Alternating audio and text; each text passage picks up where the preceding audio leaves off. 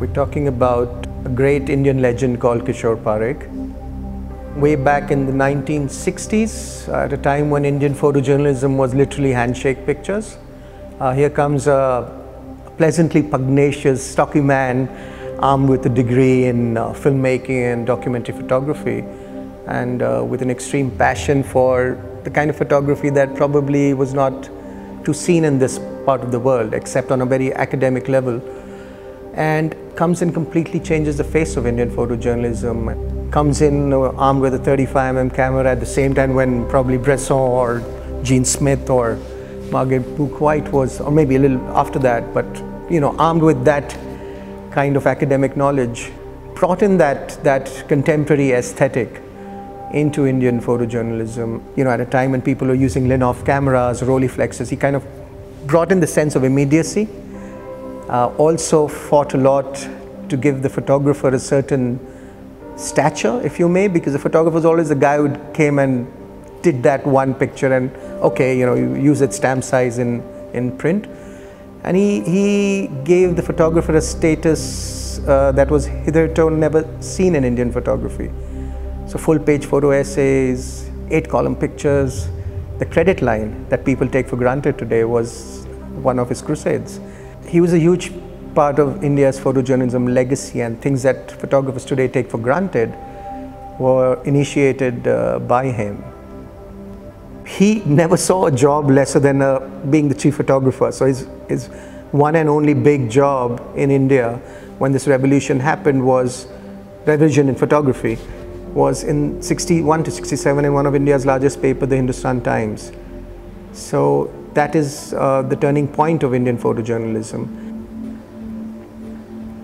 His swan song at his highest point of his life was his work from the war of India-Pakistan, which ultimately led to the liberation and the birth of a nation called Bangladesh. That was my father's most, you can say, his shining hour, his highest point, his framed legacy would be a word, because it still exists. As a son, I still have these negatives, and I've taken it upon myself this time and in this show, particularly in India after 30 years, to show what is still considered an iconic piece of Indian photojournalism.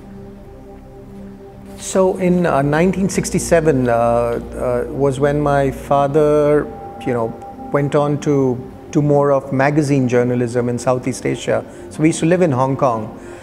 And having really documented the history of India when Nehru was around and Shastri was around in the 60s, I think somewhere, doing the slightly softer magazine journalism may have been troubling him, because he had photographed the earlier wars in India.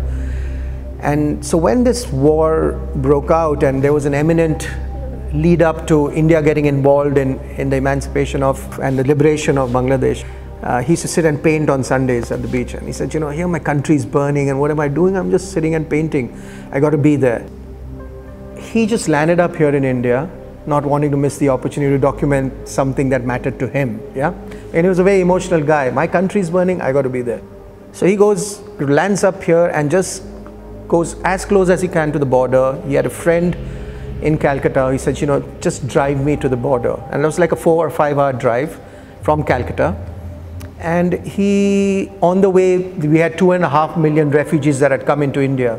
So he started doing these refugee pictures right there. And at that point of time, he broke an army cordon, ran towards a helicopter that was taking an official press troop. And he just went to the helicopter, and there was this army major who was the official carrier of the press troop, and just said, shoot me or take me, I'm going. It was supposedly supposed to be recording or depicting reality, or what's the very definition of photojournalism. But I think it did it with a very astute visual configuration, which was special. It wasn't just a document, but it was a very sharp photographer, also bringing in his own aesthetic into it, so that the aesthetic was always part of the narrative, which was what made it into a great melange. I don't know whether I'm equipped to analyze them, because maybe I'm emotionally involved with these what are part of his iconic legacy. People say his is a more neutral viewpoint. His pictures are more about what happened and more about the people that suffered. They are apolitical, is what people who've been in the Bangladesh war say, that we find his pictures most straight and a little like what he was. This is what he was. He never, I don't think he took sides unless he knew that the person is doing some wrong. And it's not necessarily a viewpoint which is that, okay, this is the way I want to show something, but this is what I saw.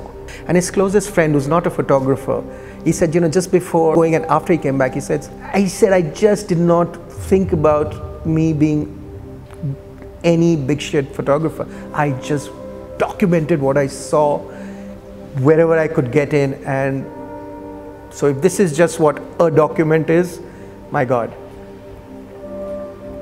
And if you see, there's a line there which I picked up from his thesis, live, love, experience. And I go on to say, live, love, experience, that's how he lived, and that's how he died too. Died very young, at 51. But I think by the age of 51, he had probably experienced and not only a lot of love professionally as well as from the people that came into his life, but also gave so much.